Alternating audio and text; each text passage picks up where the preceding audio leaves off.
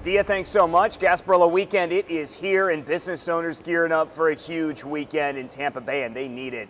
With the cancellation of everything last year, it's no doubt the people are really excited for everything to come in this year. In fact, Visit Tampa Bay says hotels are at more than 80% occupancy all across the area. It means 8 out of 10 rooms in all of Hillsborough County are full. Having said that, there's a lot of pent-up demand for it this year.